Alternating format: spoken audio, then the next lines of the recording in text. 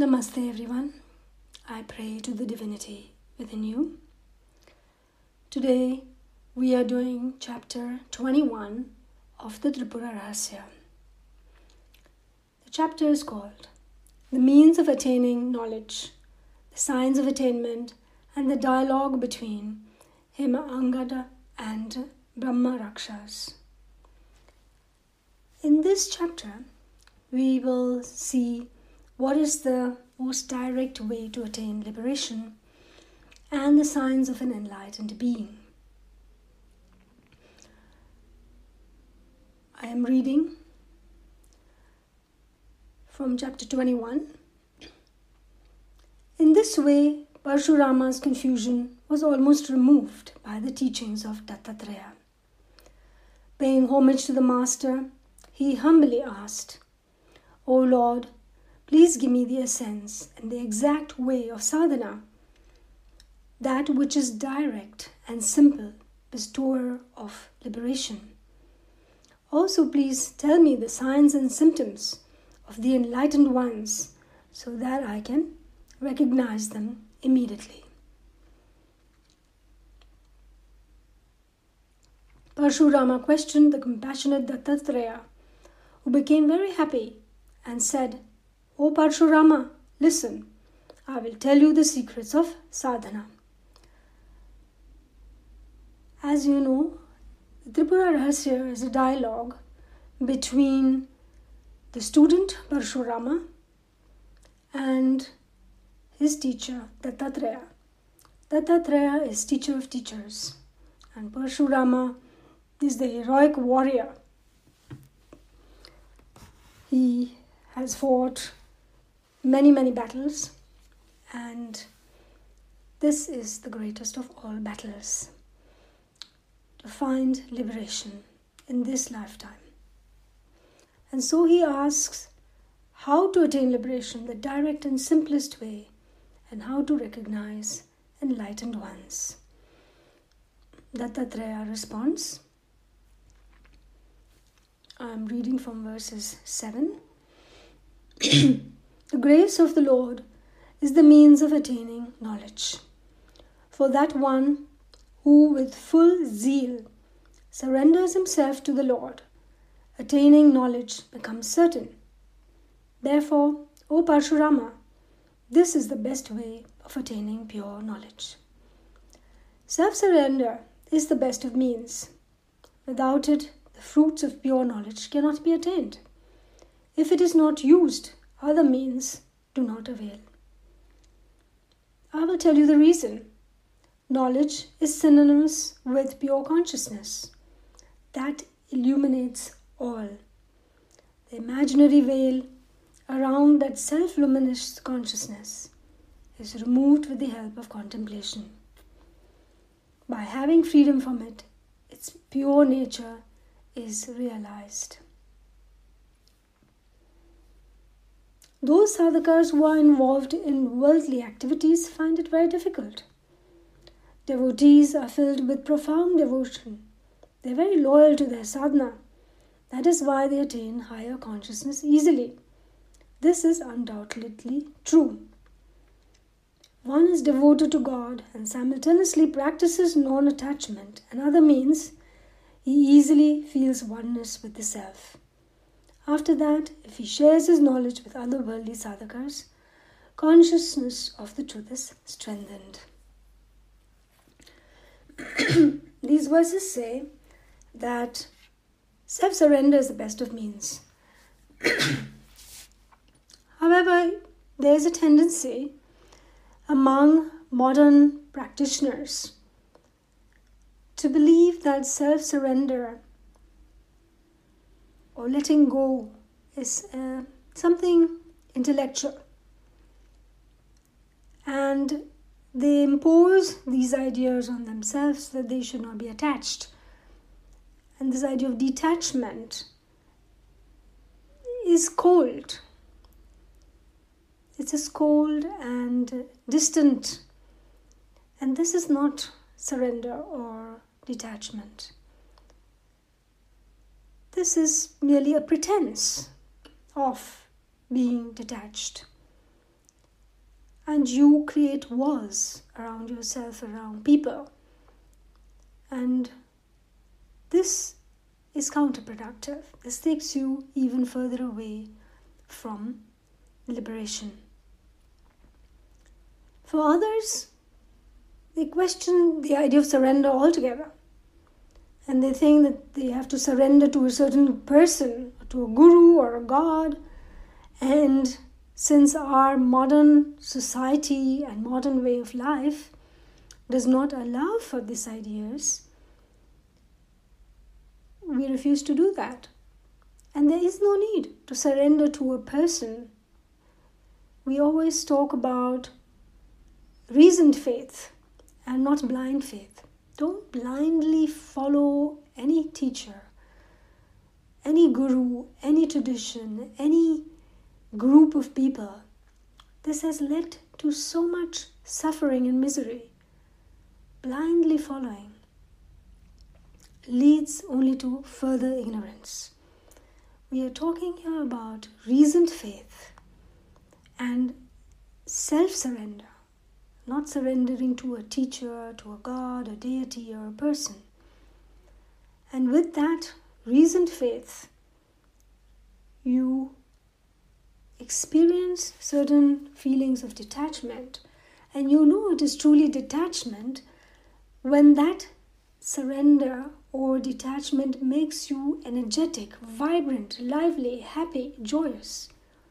If it doesn't, then it's not detachment. Then it's only a pretense of detachment. Excuse me.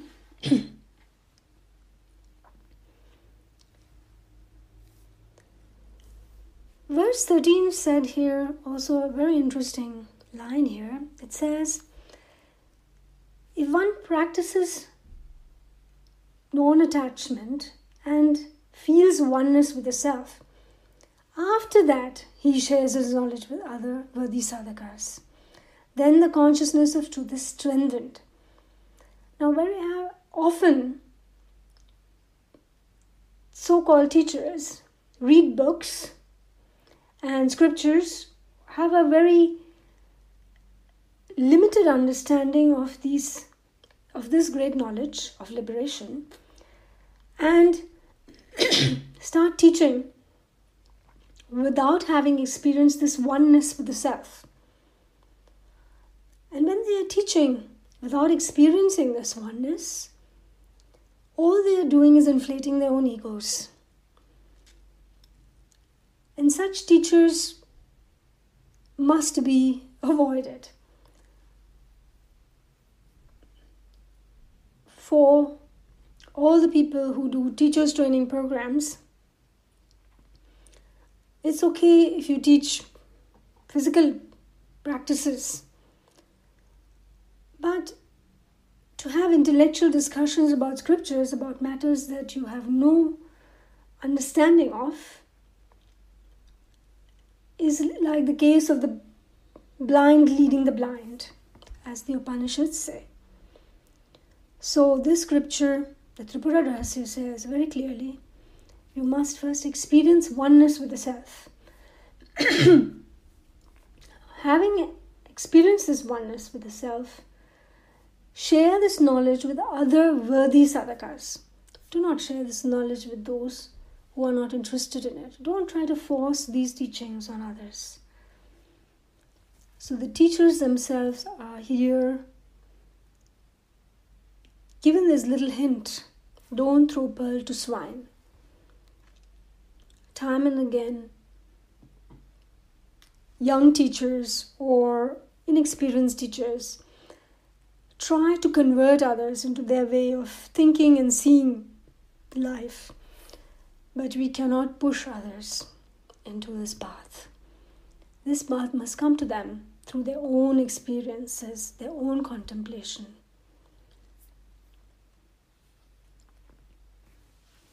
I will continue to verse 15 onwards.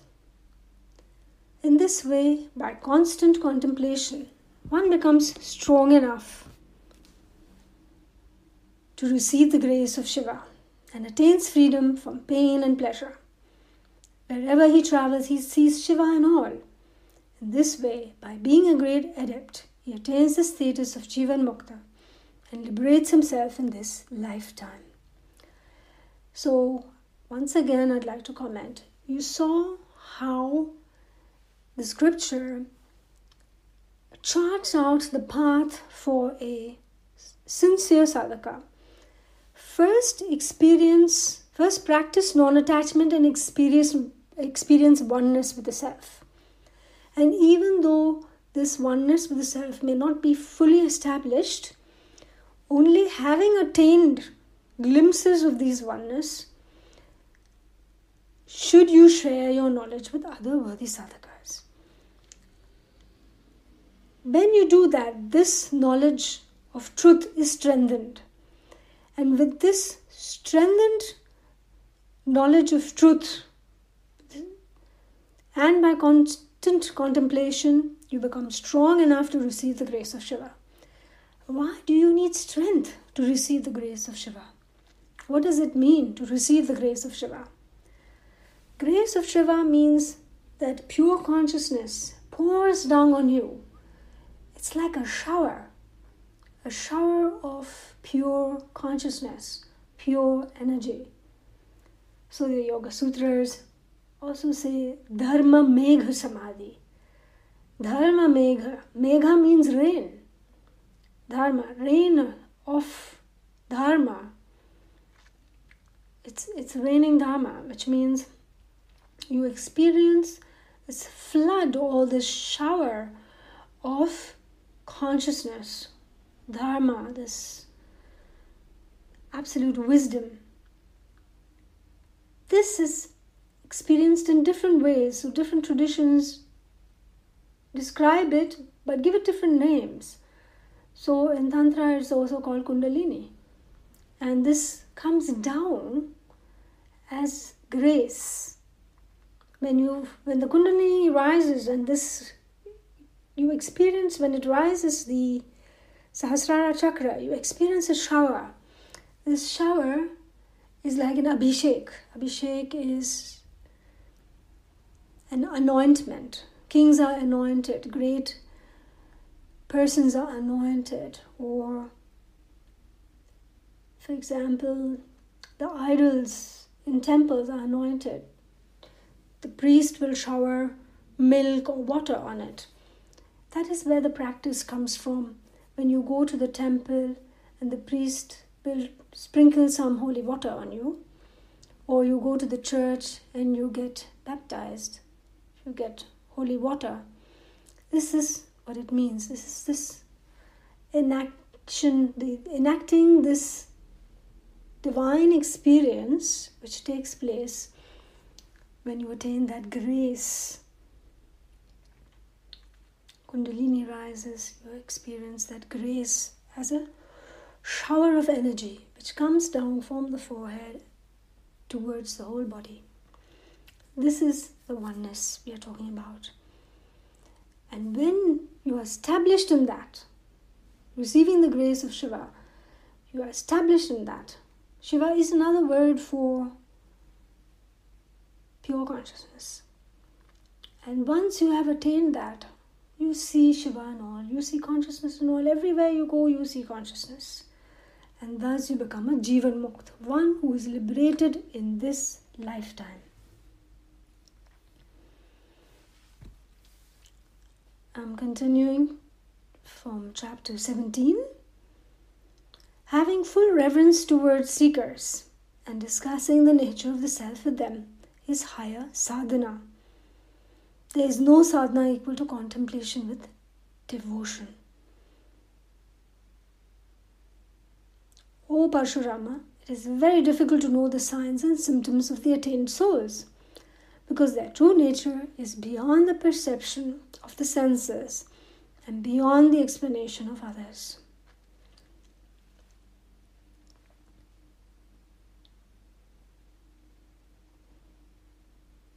External symptoms are not an indication of the knowledge within. By noticing external symptoms like physical magnanimity, good garments and jewels, one can never know how much knowledge of the scriptures another has. Similarly, others cannot know one state of enlightenment. O Parshurama, if one tastes something sweet, he alone experiences the taste. Others do not. Similarly, the knowledge of one person is not known to others. Just as the ants can find their way instinctively, similarly, the wise and learned ones undoubtedly know the realized ones. To comment on this, how do enlightened beings look? What are their signs? What should I look for? This is a question that students, seekers have asked since times immemorial. What are the signs? How do I find a good teacher, an enlightened teacher, a master? Arjuna asks this question to Krishna in the Bhagavad Gita. And here Parshurama asks this to Dattatreya. Dattatreya is very honest and straightforward, and he says, you can't tell from the looks. Just if somebody is wearing beautiful clothes, does it mean that he is knowledgeable? Does he know all the scriptures? From the looks you can't tell. Similarly, you cannot tell by the person's looks whether this person is enlightened or not. Who can tell that? Only intuitively. Like ants are drawn to the sweet things, they find their way instinctively. So also, those who are wise, they will recognize the realized ones. One says also, only a thief can recognize a thief. So only an enlightened teacher or a wise teacher can recognize another enlightened being. Or one says that only the jeweler can recognize the value of a gem. So it is not easy for the ordinary seeker or the beginner to recognize a good teacher from the bad, to distinguish between the two.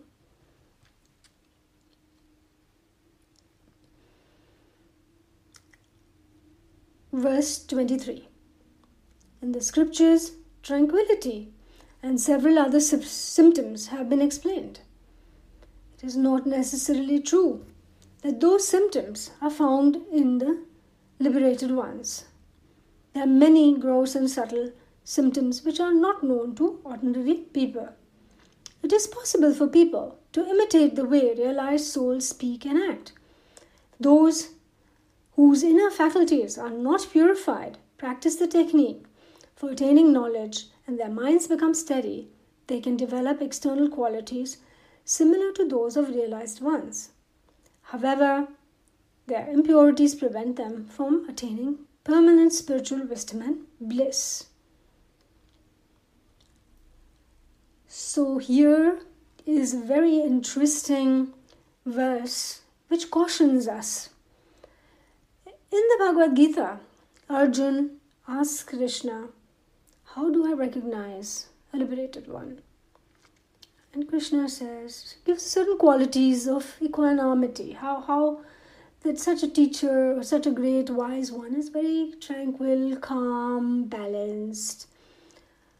Now, very honestly, isn't it possible for anyone to imitate these? To act like one is tranquil, one is calm and detached. It's actually not so difficult. One can act like this. And so there have been people who have imitated this. Some have done this purely out of greed, out of ego, to fool people and to take advantage of them. And others have done it unconsciously, wanting to be like their teacher, practicing to be like that. They think that they have to suppress their emotions and then they become like their teacher or like a wise being. But that is not the sustainable way.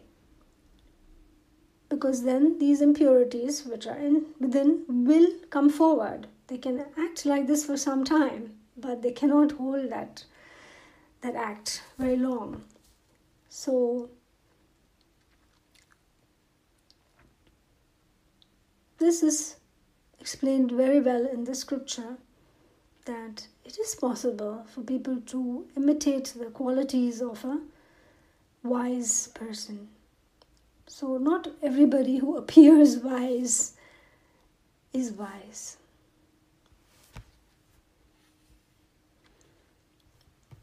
Verse 26. Those who are unaffected by gain and loss, praise and insults, victory and defeat are the higher order of sadhakas. Those who spontaneously and confidently come up with answers to any questions related to self-realizations are the best jnanis. One who is inspired by hearing about spiritual knowledge and does not hesitate to discuss it is also endowed with the symptoms of a jnani. Those endowed with a content and purified mind perform actions selflessly and are tranquil even during great upheavals are the best jnanis. Parshurama, there are many other characteristics, but remember that the analysis of these qualities is meant for gauging one's own love of spiritual development, not for others. The sadhaka should always remain engaged in introspection, as one shows great skill in examining others. Similarly, if he examines himself attentively, within and without, he will surely attain perfection. When the sadhaka stops seeing the good and bad qualities of others, starts examining within himself, then he attains siddhis. So another wonderful insight here from the Tripura Rahasya, and says there are different traits, and one of them is, if a teacher can answer any questions that are related to self-realization, then he is a jnani or a knowledgeable one, a wise one.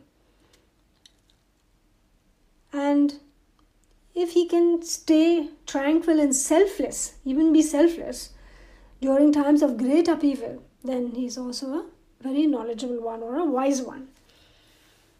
So,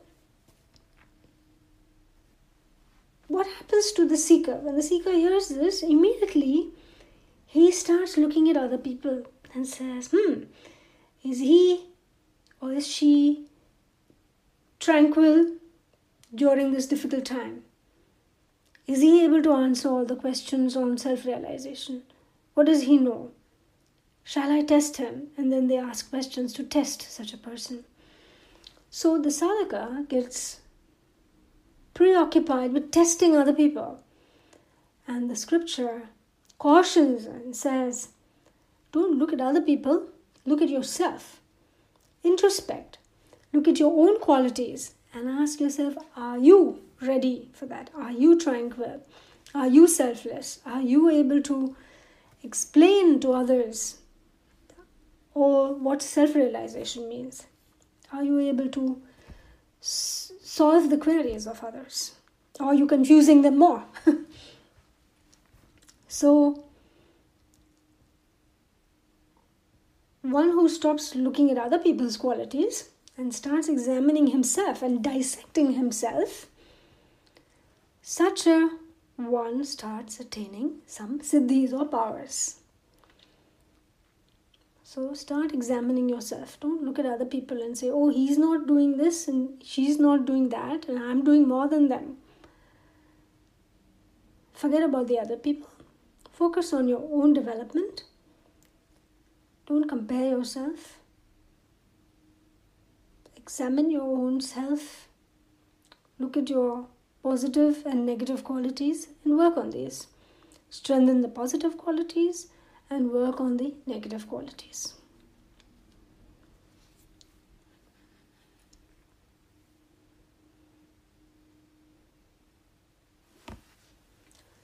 Verse 34. Parshurama, the characteristics of the jnanis explained here should only be applied during self-analysis. In the examination of others, these standards may not apply. The aspirants who have purified their minds and hearts attain the goal even with their initial effort. After attaining the goal, they may continue performing actions on the basis of their previous karmas and samskaras. How can you recognize these jnanis? By observing their activities. Only a jnani can recognize another jnani through his insight. The jewelers alone can test precious gems and know if they are genuine.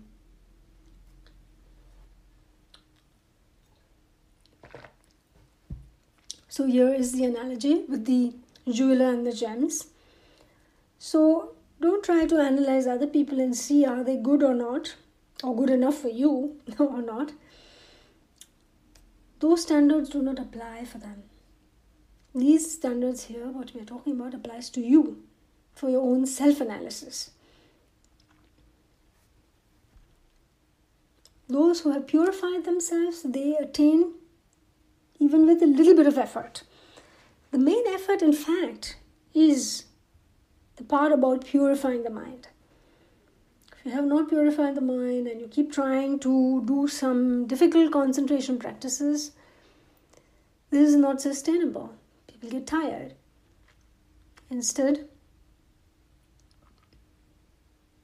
purify your mind and then practice, and you will find it's much easier.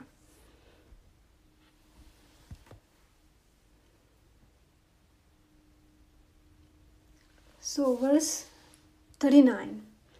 The lowest of jnanis seem outwardly similar to the ignorant because they have not yet achieved sahaj samadhi, spontaneous samadhi. As long as they remain in contemplation, they are complete. The moment they get up, they start identifying themselves with their bodies and experience pain and pleasure just as animals do. When two corners of a cloth are dipped in dye, the rest of this material soaks up the dye. Just so, a worldly experience occurring during contemplation is colored by contemplative truth. That is why it cannot become a cause of bondage.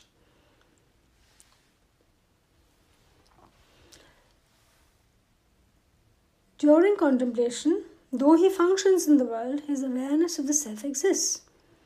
That is why he is not in bondage. The second category of jnanis do not identify themselves with their bodies. The wise remain eternally aware of the self.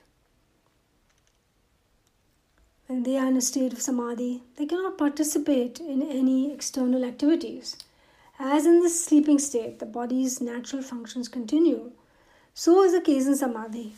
A person may speak or act in sleep due to his previous vasanas, but he is not aware of it. A drunk does not remember what he said or did.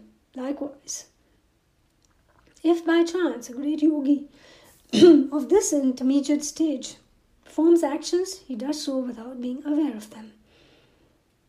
Because of the karmas of his past lives, his body is sustained. But the highest yogis or jnanis do not have body awareness. Just as the charioteer drives the chariot, the chariot of the body is also driven. As the charioteer driving the chariot does not identify himself with the chariot, similarly, an adept does not identify himself with his body and his functions and has no consciousness of his own body. Such a one is fully realized. Pure from within, established in Atman consciousness, he acts in the world exactly the way a man in a drama dresses as a woman and assumes the part. When playing with a child, a mature person behaves like a child, yet is unaffected by the result of the game. Similarly, the highest level jnani functions in the world, yet remains unaffected. A second level jnani maintains his spiritual awareness with the help of control over the mind and its modifications. But such a jnani's attainment is due to his firmness. The jnanis are in three categories on the basis of maturity and stability. In this regard, I will narrate a dialogue between two enlightened ones. Please listen. So this, here, to comment on this, are 3 levels of jnanis. A jnani, or wise person of the lowest order, is one who, whilst in meditation or in contemplation, can go to that state of perfection, has glimpsed this pure self. But the moment he gets up from his seat, they start identifying with themselves and they experience pain and pleasure, because the state of samadhi has not been completely established. So it's like glimpses, and when you have had a glimpse, this will change your life. So the second category, they don't really identify with their bodies. They're aware of the self all the time. And so just like you take a cloth and you dip it in color, and the whole material will soak up that dye, the color.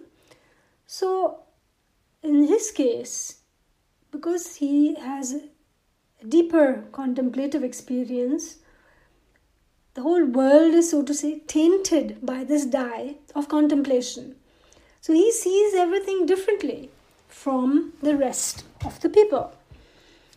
And so he continues to function in the world, but in a very different way. His perception is different. And the third and the highest level is the jnani who is continuously remaining in the state of samadhi, and they cannot really participate anymore in external activities.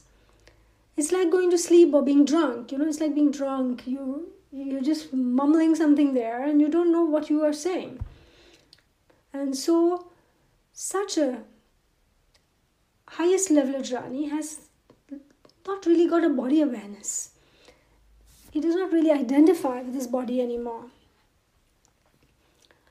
And it is the intoxication that you experience at that highest level has also been described as prasadam.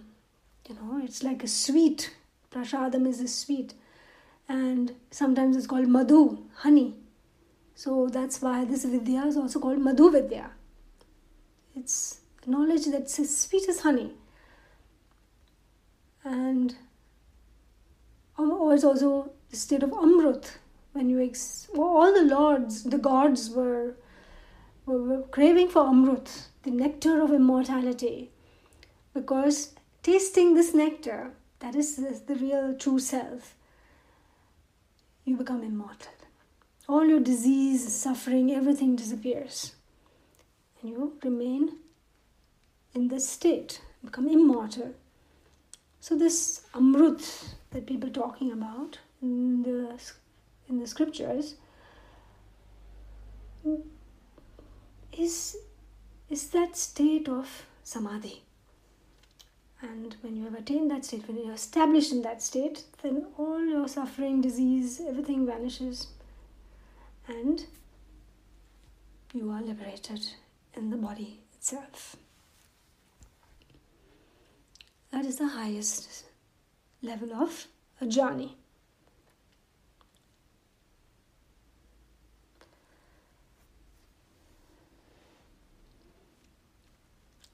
So we come to the story, which is explained here or narrated by Dattatreya from verses 57 onwards. Long ago, in a mountainous region, there lived a king named Ratanangada. He lived in the city Amrita, near the bank of the Vipasa river. He had 2 sons, Rukmangada and Hemangada, who were very brilliant and were the favorites of their father. The older prince, Rukmangada, was an authority on the scriptures, while the younger one, Hemangada, was a jnani of the highest caliber, a knower of the self. One fine spring day, they rode into the dense forest with their army to hunt deer. They shot deer, tigers, rabbits, and wild buffalo. Exhausted at last, they sat down near a lake. A short comment before I continue the story. You can see that the elder brother was authority on the scriptures, so he was kind of a scholar. While the younger one, he was the jnani, he was the knower of the self. Though both of them, one being a scholar of such great scriptures, the other being a liberated person, they were shooting deer, tigers, rabbits, buffalo. It's a bit of a shock to a lot of people on the path of spirituality who think that they have to be vegetarian or have to even be vegan in order to attain. You realize when you read this that is not the case. It would be a rather poor samadhi if you had to become a vegetarian in order to attain it. And would it be then that everybody who's a vegetarian is enlightened? No, also not the case. So you see that change in diet is good for health. Change in diet also happens when you are sick and diseased. Those who are sick and diseased, they change their diets. They don't become enlightened. They're doing that to control their disease. So food can help, but that is the right-hand path. To become a jnani, to become wise, you have to transform your samskaras. You have to purify your mind. And that is quite a different challenge from changing your diet. So let me continue the story. So the two princes went on a hunting weekend or party or event, and exhausted they sat down near the lake. On the other side of the lake, a Brahma Rakshas, a Brahmin ghost, was living in a banyan tree. He was an excellent scholar who would challenge others to philosophical debates. He would eat his defeated opponents. He lived like this for a long time. The senior prince also had a passion for debate. When he heard about the learned Brahma Rakshasa, he went to see him and launched into an argument. When the younger prince saw his brother was defeated and about to be carried off by the Brahma Rakshasa, he cried, "O Brahma Rakshasa, do not eat him yet. I am his younger brother. Defeat me also, and then you can eat us both." Hearing this proposal, the Brahma Rakshasa replied, "I'm starving. It has been ages since my last meal. I will eat him first and then debate with you. O Prince, I'm quite sure that once I defeat and devour you, I will be fully satisfied. Sage Vashishta gave me a boon. Many years ago, his disciple Devarata came here and I ate him also. The sage cursed me, 'O Brahma Rakshasa, from this day forth you will eat human flesh. If you eat human flesh, your face will be burnt.' When I begged for mercy, he granted this boon. You may eat only those human beings you have defeated in debate. I have always obeyed his injunction. Finally, I have won this delicious morsel. O Prince, after eating him, I will debate with you." Saying this, he was ready to eat the elder prince. The younger prince interrupted. "O Brahma Rakshasa, please hear my request. Tell me, is there anything you will take from me in exchange for my brother?" Hearing this, the Brahma Rakshasa replied, "Listen, Prince, there is nothing for which I can exchange him. Who can give up a delicious meal after going hungry for so long? However, there is one possibility. I have some questions. If you answer them, I will free your brother."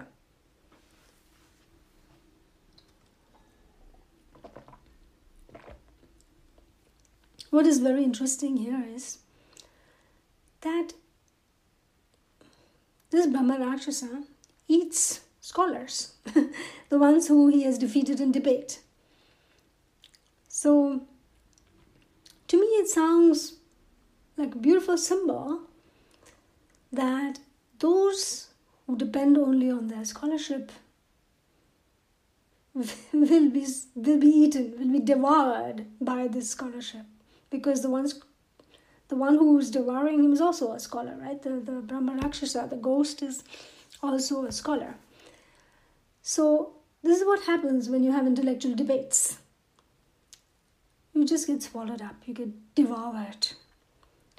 You don't get anything out of it. So what is the release from this? Release is direct knowledge. And you can see that direct knowledge only the younger prince has. The elder prince was a scholar. So the Brahma Rakshasa says, I'm willing to free your brother if you answer my questions. So the prince says, okay, ask, I will reply. Brahma Rakshasa asks, what is wider than space and subtler than an atom? What is its nature and where does it exist? Oh Brahma Rakshasa, listen. Chitta, absolute consciousness, is greater than space, more subtle than any atom. Its nature is self-luminous and it abides in the self. O Prince, if it is one and at the same time all-pervading, then how can it be the most subtle? What is that illumination and what is the self? As a cause of all, it extends everywhere. It cannot be perceived by the senses, therefore it is subtle. Both light and self are identical with consciousness. Where does the place exist where consciousness can be attained? And what happens after attaining it? O Brahma Rakshasa, Buddhi, pure mind, and one-pointedness is that through which consciousness is attained.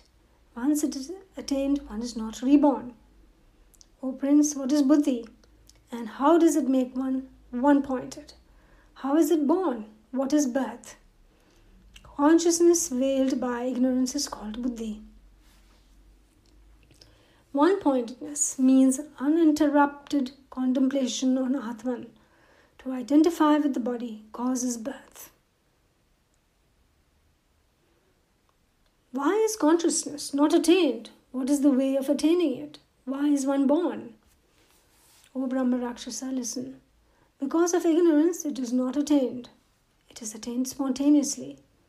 Birth is the result of thinking one is the doer. O Prince, what is that ignorance? What is the real self? What is the sense of doership? Listen, Brahma Rakshasa. To identify the self with the body is ignorance. What is the nature of Atman? Ask yourself, from where the sense I do it arises. This desire brings you back as a doer, and such a desire is the ego of the doer. O Prince, how can ignorance be dispelled?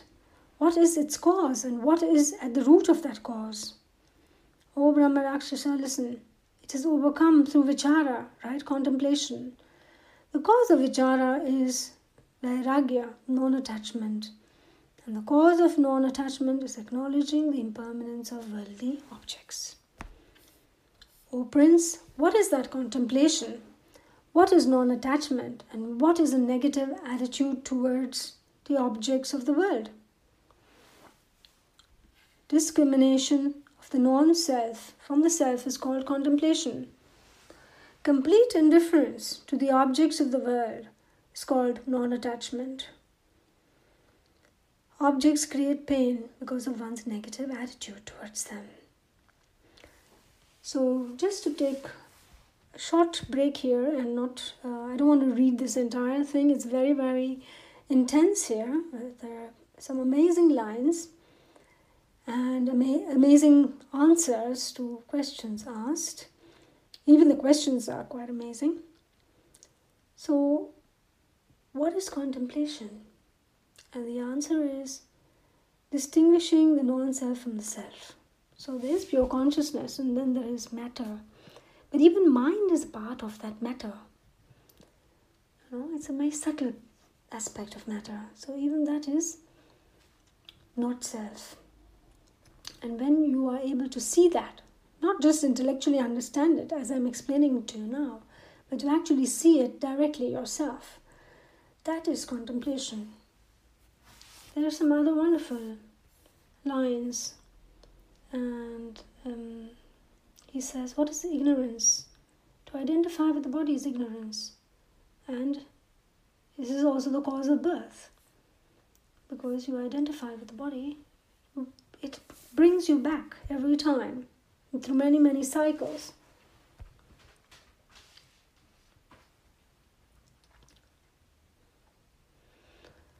So verse 96 onwards, the Brahma Rakshasa asks, how can these means be attained, and what is the root cause of that?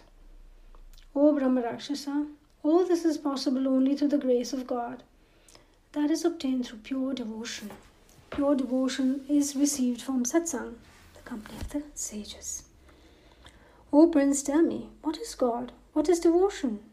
Who are called sages? Listen, O Brahma Rakshasa, one who sustains the universe is called God. Meditating on that is called bhakti, or devotion. Those who are tranquil and merciful are called sages. So once again, to comment here, one who sustains the universe is God. The universe is pure consciousness which permeates everything. This is what sustains the universe. This is God.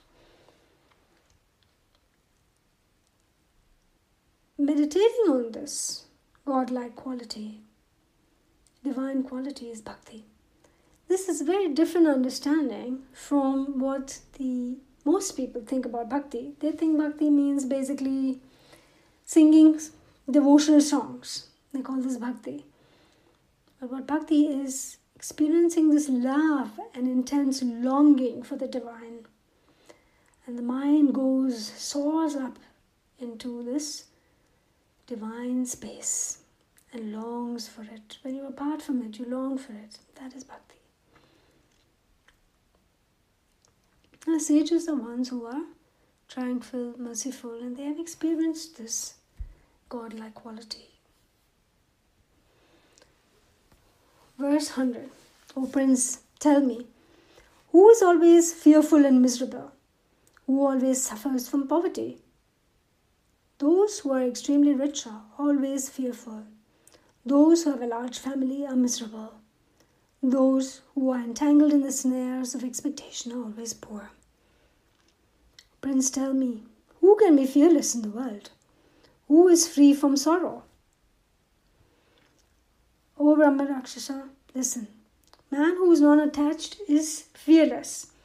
One who has perfect control of the mind is free from grief. One who has known that which is to be known is free from poverty. Once again, some wonderful answers, very insightful here. To be non-attached means to be fearless, because you have nothing to lose, because you don't attach to anything. So our goal is to become fearless. So one who has control over his mind is free from grief. Who is free from poverty? Poverty doesn't mean becoming a billionaire or multimillionaire. Poverty means you know what is to be known. There's a sense of satisfaction. Because that emptiness which we experience can only be stilled with knowledge. So while we do require material wealth and resources in order to live in this body and to live in this world, even these people who have this great wealth feel a certain incompleteness. And that is experienced as a sense of poverty. And it's only when you're complete that you are free from poverty.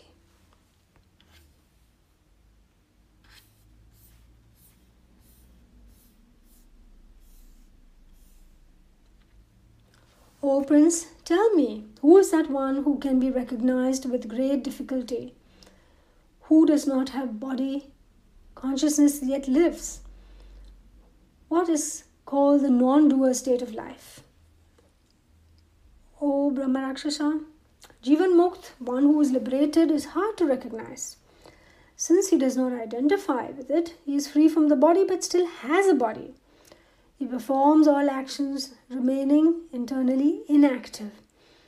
He performs actions but remains untouched.